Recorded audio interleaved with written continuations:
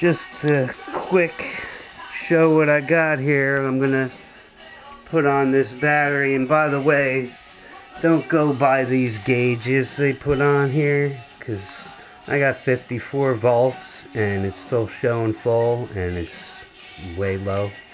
Not way low, but it's low. I mean, maybe if it's for 52 volt, then it starts going down, but I haven't gotten it below 52, so I'm not gonna probably. Anyhow, yeah, I never go by that. I check it with the meter all the time anyway to make sure I pretty much know how far I can go and what I got. So here's a converter I'm putting on here, because this one doesn't have an outlet to run the device off of the battery. I can charge my batteries and stuff. These are balancing out here. But yeah, so I'm going to put an XT30 here on here, and this is going to go to the battery with this here, and this is like a spark arrestor for when you're plugging in the battery. This with the green stripe, you can tell that's the type of XT90 connector. This is Antispark.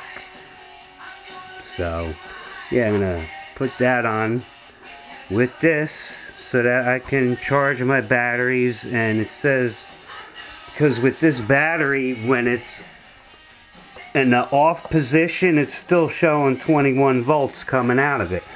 So go figure. Anyhow, so this thing is good for over 20 to 60 volts, and it brings it down to 12, 3 amp max. Yup, little converter here that's waterproof too. It's sealed up with epoxy, so I'll probably stick that in the bag there after I solder it all up, and just have the this thing hanging out here with the little cover on it, so when I need it I can plug in my device with that, or I can plug in my charger with that, and that's that.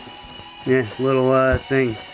It's cheap. I forget, a few dollars, $5, $6. I got a couple of them. Anyhow,